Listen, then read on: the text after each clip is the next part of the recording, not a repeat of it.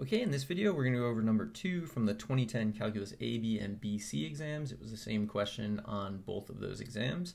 It's a question about naming a baby elephant. So let's see what we're going to do here. So a zoo sponsors a one-day contest to name a baby elephant. Zoo visitors deposit entries in a special box between noon, which is t equals 0 in our table, and 8 p.m., which is t equals 8 in the table. The number of entries in the box t hours after noon is modeled by a differentiable function e between 0 and 8, and then they just tell you that the values of e of t are in the table. E of t has weird units. It's hundreds of entries. So like when t is equal to 2, the value of e of t is 4.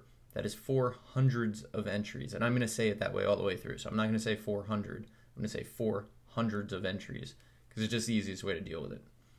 All right, so for question A, use the data in the table to approximate the rate in hundreds of entries per hour at which the entries were being deposited at time t equals 6. So this is asking us for basically e prime of 6. So to find that, we're going to go from 5 to 7 because those are the closest things in the table that we can use. So e prime of 6 approximately, we're just going to do slope of a secant line. So e of 7 minus e of 5 over 7 minus 5. And then, so that's going to be 21 minus 13 over 7 minus 5, which is 2. And then overall that is 4. And then for the units, I'm going to write hundreds of entries per hour. I mean, they gave that to you, so like you really don't need to write units on this one, but you should always write units if you know them. So hundreds of entries per hour. All right, let's look at the next question.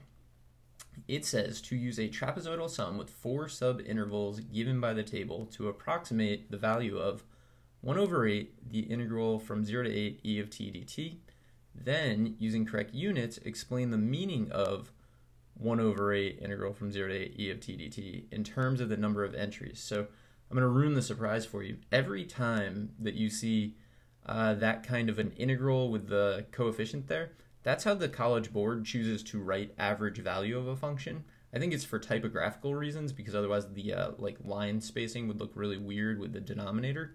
But that's all we're doing. We're finding the average value. So we want to find 1/8 the integral from 0 to 8 e of t dt. If you had to guess, you could probably guess the thing that most people forget about this. They forget to multiply by 1 over 8. Like they get so focused on approximating the definite integral that they just forget that 1 over 8. So it's approximately 1/8. That's from the 1/8 that's sitting out there. Now we're going to do our trapezoidal sum. So trapezoids, it's 1/2, and then from 0 to 2 is 2. And then sum of the bases, so 4. And then plus another 1/2. From 2 to 5 is 3. And then sum of the bases is 17. And then it's going to be 1/2. And then it'll be 2. And then the sum of the bases is 34. And then 1/2. The difference here is 1. And then the sum of these is 44. Okay, so let's close that parenthesis. And then this is actually a calculator question, so I use the calculator to get the value. Strictly speaking, you do not need to actually get the numerical value of this. You could leave it in this the way it's currently written. I don't really recommend that because I feel like by finding the value, you can at least get an idea of whether or not you mess this up, right? So like the average value of the entries shouldn't be like 40 because no number in the table is 40. So I think it's useful to find this, but strictly speaking, you do not need to. All right, so now I need to interpret this. So it's definitely, let's see. So the E of t is in the number of hundreds of entries, right? So I'm going to say that 1/8 integral from 0 to 8 e of t dt is the average number, or the average value of, the average number of hundreds of entries in the box, but when?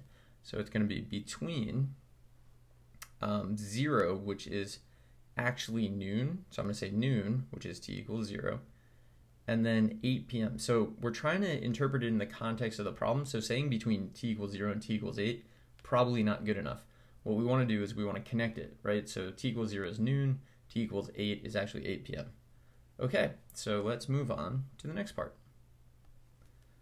At 8 p.m., volunteers began to process the entries. They process the entries at a rate modeled by a function p, where p of t, so this is given, you should get the PDF of the problem and you can read it. P of t is t cubed minus 30t squared plus 298t minus 976, hundreds of entries per hour. This is only relevant between 8 and 12, right? So between 0 and 8, people are putting entries in, and then from 8 to 12, people are going to process them. So it's almost like a rate in, rate out problem, except we're only dealing with one rate at a time, really. According to the model, how many entries had not been processed by midnight? All right, so let's think about what we know. Like, essentially the question is how many are left at t equals 12. So to figure that out, I would need to know how many they started with. And since they start processing at t equals 8, I look at the table and I can see 23. So they start with 23 hundreds of entries. That's a lot of entries to name this elephant. Then I need to know, like, what rate are they going out, right? How are they being processed? So the rate out for this problem is the p of t that we're given. And then the question is how many left at t equals 12. So what I'm going to do is the amount I started with, and then minus the amount that's been processed. So the integral from, we're only processing between 8 and 12, so it's going to be the integral from 8 to 12, and then of p of t dt. And then this calculator problem, so we use the calculator, you get exactly 7. So, I mean, I probably didn't mention it, but I think it's incredible that they're able to write a problem where that integral works out so well. So we get exactly 7. And then the units for this are hundreds of entries again, because we are figuring out E of t, right? Well, we're not figuring E of t, but like it has the same units as E of t. So this will be hundreds of entries. All right, let's take a look at the last part. According to the model from part C, which is where you use P of t, at what time were the entries being processed most quickly? So I immediately kind of key in on the words process most quickly, and I think closed interval, looking for like the biggest value, that's definitely the candidates test. So we're going to use candidates test on this. Every time I use the candidates test, I like to write down the justification for using it. So P of t is continuous, therefore the absolute max, and in this case, I'm going to interpret it in the context of the problem, which means process most quickly, will occur at either an endpoint or a critical point. Now I need to find the critical points. So I need P prime of t to equal 0, but remember, calculator.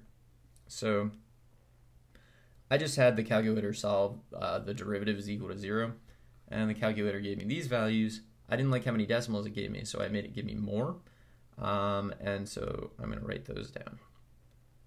So we're going to go 9.183503 and 10.816497.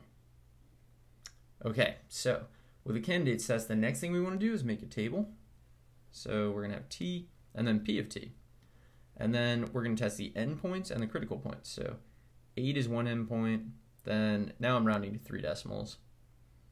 So I think part of the reason they always ask for like the time on this question is because depending on how you choose to round, you might get a different value for p of t. Use as many decimals as you can, and you'll always be right to 3 decimals, which is all that actually matters. So then I took these values and I just subbed them in on the calculator. I didn't screen capture that. And so the answer is the maximum in this table, right? P of t, the biggest you get from these 4 values is 8, so that's got to be it. So I'm going to write that down. Entries processed most quickly at t equals 12, and that is the entire problem. All right, I hope you found this helpful, and good luck.